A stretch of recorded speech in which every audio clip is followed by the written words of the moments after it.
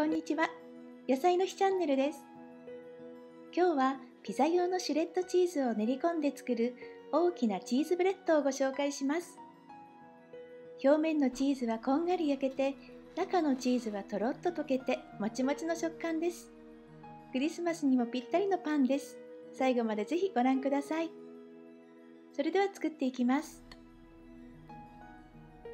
容器の中に強力粉、砂糖、塩、ドライイースト、オリーブオイル、ぬるま湯を入れます。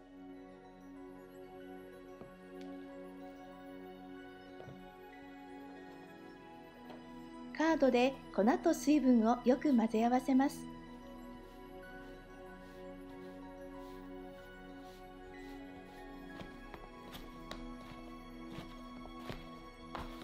生地は滑らかにならなくてもいいので、材料がよく混ざるようにしてください。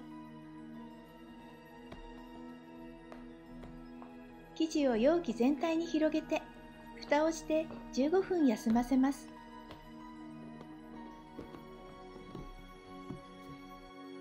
冬場はこんな風に容器をお湯で温めて生地を温めるのがおすすめです。15分後、生地を伸ばして畳んだり、上下を返したりを10回ほど繰り返します。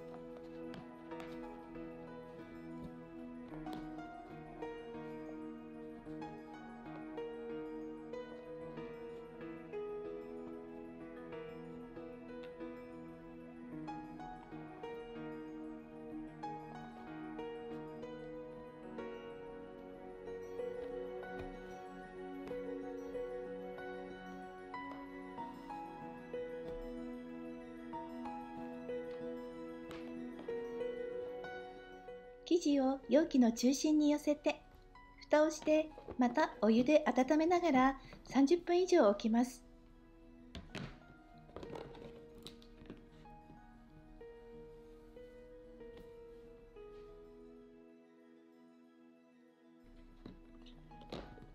30分後、生地が 2.5 倍の大きさになっていたら発酵完了です。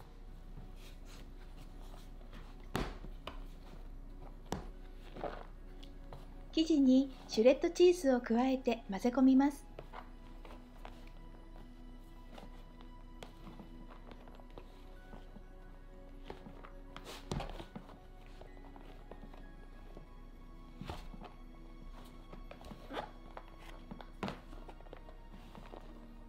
パン生地とチーズを一緒に切って重ねていくと次第に混ざっていきます。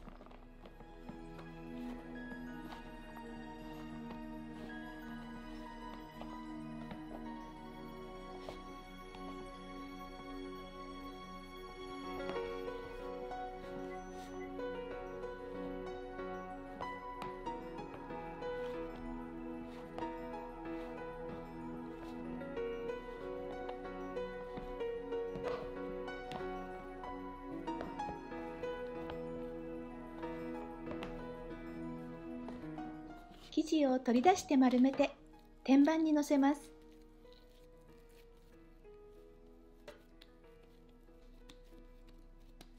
二次発酵で横に広がりやすいので、できるだけボール状にするのがコツです。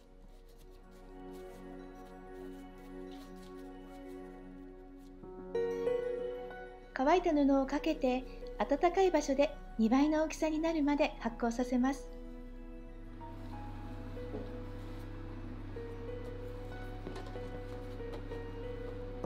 発酵して形が崩れていたらカードでそっと整えてください。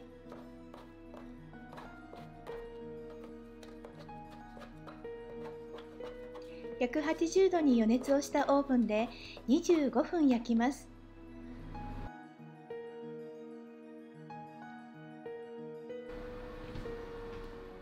これで焼き上がりです。チーズのいい香りがします。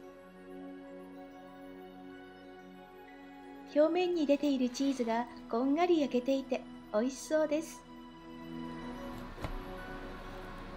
こんな大きなチーズパンが食卓の中心にあったらきっと喜ばれますね。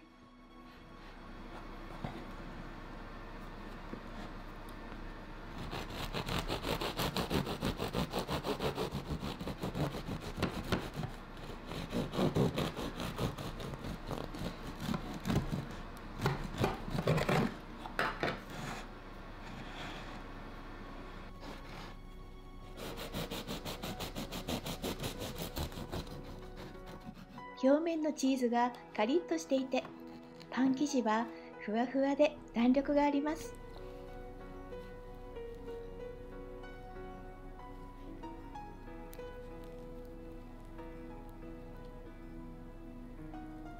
チーズを食べているような美味しいパンになります。ぜひ作ってみてくださいね。最後に材料と作り方のまとめです。